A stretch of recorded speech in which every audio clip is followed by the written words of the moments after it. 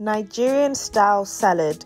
This is well known for having so many layers of delicious vegetables, so many colours, and you chuck it on the side of your plate at a party or at Christmas or whenever, alongside a big bowl of jollof and a big bowl of fried rice. So getting started, I'm going to chop up about half of a medium lettuce, and then I'm also going to take a cucumber, and you also want to chop up a small cucumber, or let's say half of a regular sized cucumber. Can't forget your spring onion. I love spring onion personally, so I've got one spring onion stalk here, and again I'm just chopping this down.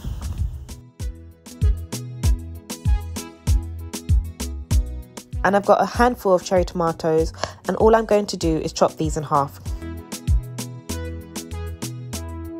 Now, these ingredients here, alongside the eggs that I've taken away to boil, are pretty much the key ingredients of any Nigerian side salad. You're going to see them always.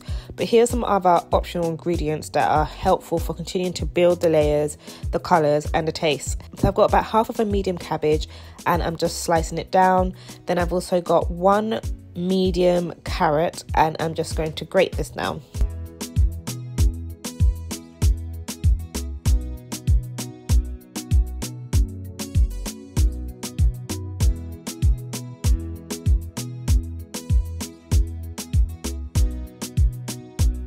So now I take this away and I start to build in my bowl. So I start with some lettuce, on top I add the cabbage, add some of the carrot, and then I add my cherry tomatoes. You can also use regular tomatoes. And then I've also got about a handful of sweet corn.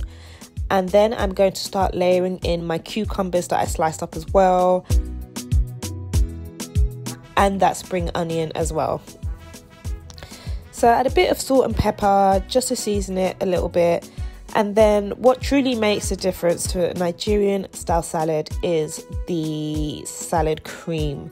You cannot have a Nigerian style salad without tons and tons of salad cream. If you want to make it a bit healthier, then just go for a salad cream that's less fat.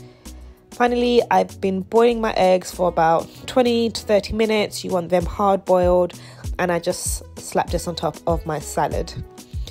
If you like this recipe, please remember to comment, like and subscribe, and I'll see you in the next one.